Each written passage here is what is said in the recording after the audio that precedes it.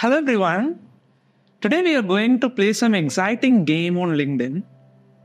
It goes by the name Quints and it is about filling crowns in a 9x9 square grid. So you are having multiple colors, 9 colors in total, and the rules goes like this. In each column you have to fill up exactly one crown, and in each row you have to fill up exactly one crown. And in each color region, you should fill in exactly one crown. And no two crowns should be in neighboring squares. So what do I mean by the word neighboring here? It means they are not sharing a common edge, nor a common vertex point. So it should be completely separated. So let's solve one Quints game today, and I hope you will find it interesting. So here is the front page of the game. If you click on the start game button, you will be redirected to the actual game page. So as you could see, here we have 1, 2, 3, 4, 5, 6, 7, 8, 9 colors, 9 rows and 9 columns. So 2 crowns cannot be placed in neighboring squares, which will be shown by the algorithm as a misplace. And in the same row is also not allowed. And in the same column will also be not allowed. So all these will be indicated by the algorithm as something wrong. And of course, in the same region, let's say you have placed the crown here and here, it will show you an error due to the fact that exactly one crown should be placed on each region. Now, there is a facility to make a square abandoned or devoid of any crown by single click. This shows you a cross mark indicating that no crown can be filled in, as it will not abide by the rules. So we will also be using this. First, notice that in the first 3 rows, we have the colors orange, blue and red completely contained. And we know for the fact that each region of these 3 should contain one crown necessarily. So thus, each of these colors should be contributing for each of those 3 rows, the first 3 rows. And hence, those 2 first unit squares of the white color should be abandoned, so we mark it with cross mark. And notice that the only cell of the 3 colors, orange, blue and red, which is present in the 3rd row is blue, and it's a single cell. So hence, the crown that belongs to the 3rd row should be from blue region.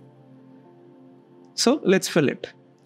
Now after filling up the crown, we have to mark the blue region with cross as the blue region is completely filled, and we have to mark with cross all over through its column and its row in order to get this. Now, after doing this, we should also come to the neighboring squares of the crown and mark it with cross. Alright, so clearly in the white region, except one cell, all other cells are abandoned. So the crown that belongs to that white region should be placed in that one remaining square. So let's place the crown there. So that will entail more squares in the corresponding column and row to be abandoned, and let's indicate it using the cross marks. And also the adjacent squares. Now coming to the green region, we can see only one unit square remaining, and we have to place the crown over there for assigning it a crown. So now we are done with green region. So let's mark all the corresponding cells in the column and row with cross. And of course the adjacent squares. Alright, now let's come to the preceding argument, which was the crowns in the first three columns should belong to either orange or blue or red. Now the blue region corresponds to the third row. We have indicated that by placing a crown there. Now for the second row, we can only do it with the crown in orange region because all squares in the second row of these three regions are abandoned. So hence, let's place the crown on that particular remaining cell, which will entail all the row and its corresponding column to be abandoned, and the region orange is now completed. So moving on to the gray region, you can clearly see that there is only one cell remaining. So let's fill it up with the crown. So that will make corresponding row and column to be abandoned. And even in the purple region, there is only one cell remaining. Filling it up, we will get the abandoned squares.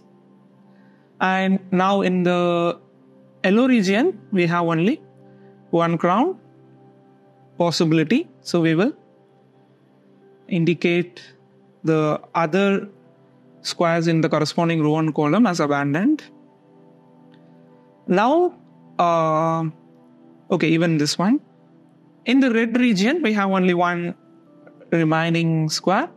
So that will be a crown, making this cross and cross. So we have only one pending unit square in the bigger violet squares. And let's place a queen here, and this game is done. So this is how you are using the ideas of the combinatorial thinking in solving the queen's puzzle. So this is not the only way, but I would give you a strategy. Maybe you can figure out yourself, but this is like revealing or disclosing a strategy to take a closer look into smaller color regions and confining it to as minimum number of rows or columns possible, and making the number of rows or columns equal to the number of regions will entail the regions to contribute a crown for each of those rows or columns. So think about it and suggest your own ideas in the comments. We will meet again with more interesting games. Thank you everyone. Bye.